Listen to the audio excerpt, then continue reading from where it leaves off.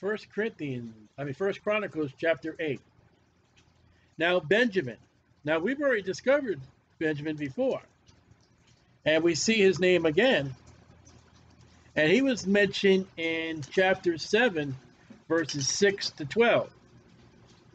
Now I would think, and this is my possibility, which I don't know if it's so, but when we see chapter 7, verses 12 and 15, we see that Manasseh has gone into Benjamin. When Manasseh, verse 15 says, Micah took the wife, the sister of Huffin and Suffin. And we go back to verse 12 in Benjamin, and Suffin also and Huffin, the children of Har. That could be a possibility. Or chapter 7 seemed to be also another thing of all these mighty men, these soldiers of Israel. And Benjamin would fit right into that. Warriors. When I mean warriors, they weren't wimps. Man, they didn't want to mess with them. You had Benjamin at the end of the book of Judges go against 9 tribes. And Benjamin won. Until God got after him. 3 battles, and 2 battles Benjamin went and conquered. The 3rd battle, God turned it over against them. In chapter 8, verse 1, now Benjamin begat Bela, his firstborn, Ashbel the second, and Ahira the third, Nohath the fourth, and Rapha the fifth. The sons of Bela were Adar, Gerar, Abihud, and Abishua, Naaman, and Ahoah, and Gera, and Sephahian, and Huram. These are the sons of Ehud.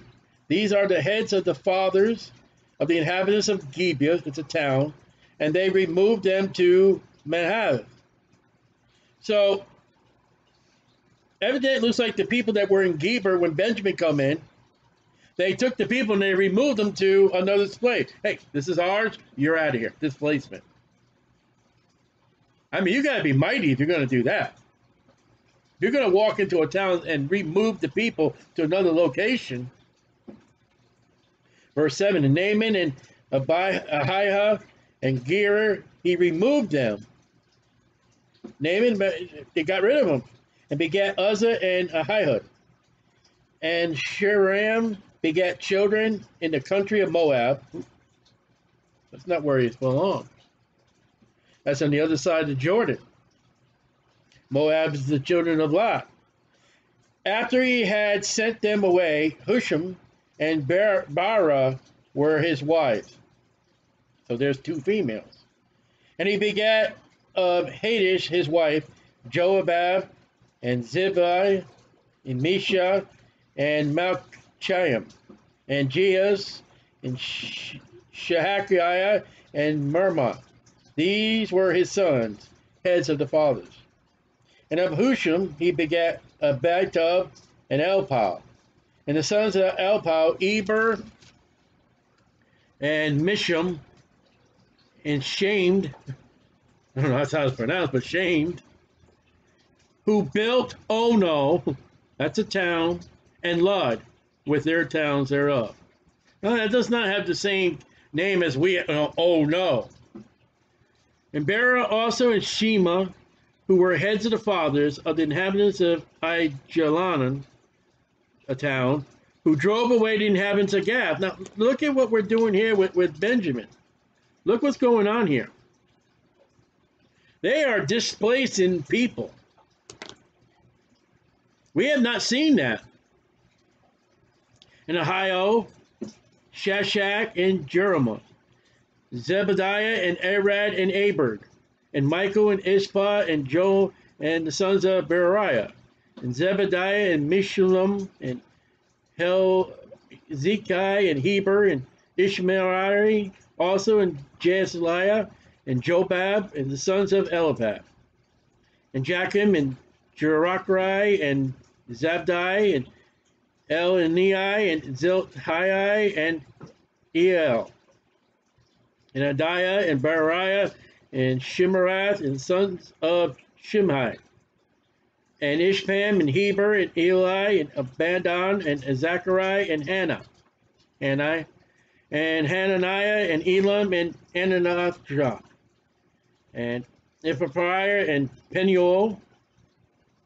Peniel, I believe that's the name that where Jacob fought the angel, I believe. And sons of Shishak, and Shemariah, and Shepariah, and Athaliah, and Jerushiah, and Eliah, and Zechariah, the sons of Jehoram. These were the heads of the fathers by their genealogies, chief men. These dwelt in Jerusalem. Now, Jerusalem, you would think, here's the capital. Here's where Jacob dwelt. I mean, not Jacob, David dwelt, of the tribe of Judah. And actuality, Jerusalem belongs to Benjamin, Gibeah. And at Gibeon, that's a town, dwelt the father of Gibeon, whose wife's name was Micaiah. And his firstborn was Abdon, and Zer, and Kish, and Baal. You know what that is, don't you? Baal, that's a false god. And Nadab, and a Geber, and Ohio, and Zachar. And Machaloth begat Shemiah, and these also dwelt with their brethren in Jerusalem, over against them, next to, by. Verse 33. And Ner begat Kish. Kish begat Saul, that's King Saul. There he is. Saul is of Benjamin. Saul begat Jonathan. That's the one that David and Jonathan, they loved each other. They were battle mates. They were comrades in arms. They were best friends. And Malchishua and Abinadab and Ishbaal. Saul begat Jonathan, Malchishua, and Abinadab and Ishbaal. Saul had a son named after Baal. 2 Samuel 2:8. 2 Samuel 2:8.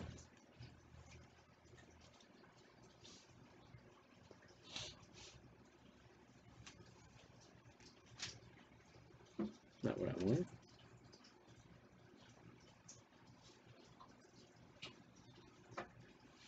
Samuel 2:1:8. Where did I write that one down?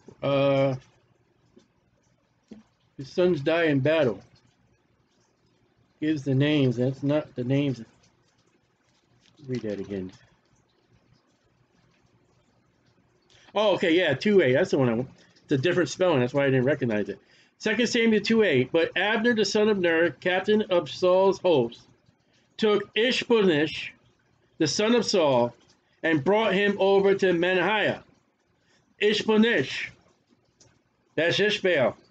Notice how when he becomes king, it took the Baal off.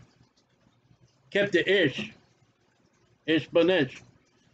Ishbosheth means a man of shame. Well, look at that. The man of shame, and you got his name, according to Chronicles, had Baal. Baal is the god of the harvest. Kind of interesting for King Saul. I wonder if that name came after when God gave him that unclean spirit. And then King Saul, 1 Samuel 31:2. 1 Samuel 31:2. And this is the other one I thought. 1 Samuel 31:2. And the Philistines followed hard upon Saul and upon his sons. And the Philistines slew Jonathan, Abinadab, and Melchishua, Saul's son. And then you come back over at Chronicles, there they are. Ishbaal, that's the one that was made king while David was king. In verse 34 in Chronicles, the sons of Jonathan was Meribbaal. And Meribbaal begat Micah. Well, let's go see who Meribbaal is. 2 Samuel 4:4. 2 Samuel 4:4.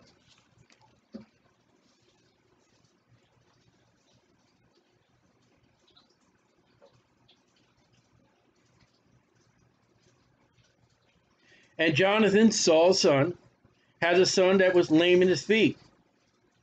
When he was 5 years old, when tidings came that Saul and Jonathan out of Jezreel, And his nurse took him up and fled.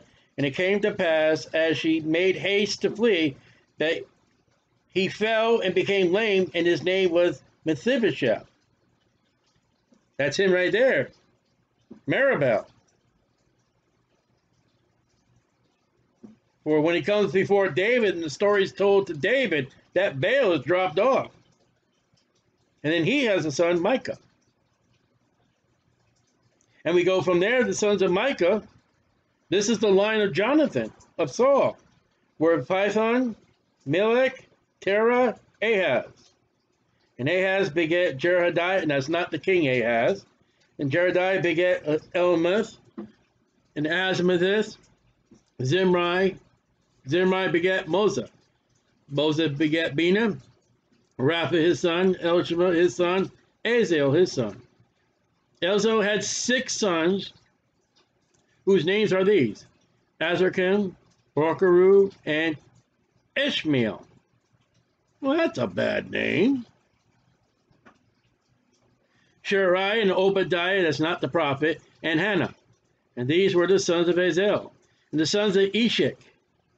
His brother were Elam, the firstborn, Jehush, the second, Eliphalet, the third. And the sons of Ulam were mighty men of valor, archers. That's an interesting case in the Bible, because Esau was mentioned to be a hunter. And then when we come over to Genesis chapter 10,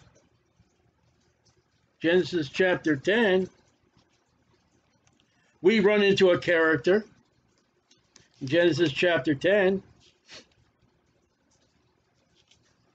about this archery. Verse 8. Genesis 10:8.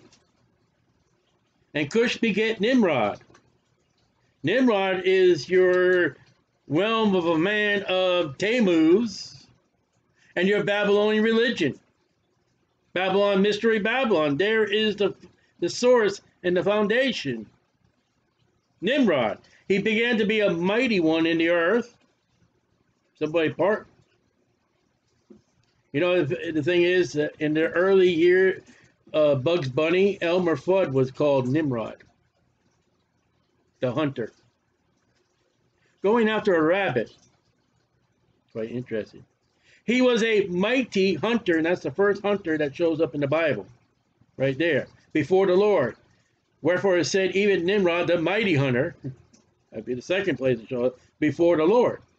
And the beginning of his kingdom was Babel. That's where God came down and scattered language. And Eric, Akkad, and Cana in the land of Shinar. That's where Babylon is. And you see that kingdom in verse 10? And Babel? That's the first time those 2 words show up. The first hunter, the first kingdom, and the first Babel all are reference to Nimrod.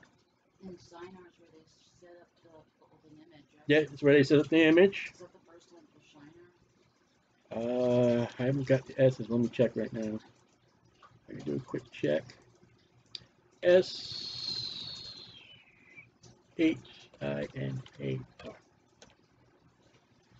And 10:10 is the first time that shows up. And it's not to chapter 11 that you get the story of Babel and Shinar. Chapter 11, verse 1. The whole earth was of one language. That's the first time language shows up. This is the realm of Nimrod. And one speech. Let's see, let's run up speech real quick. 11:1. Genesis 11:1.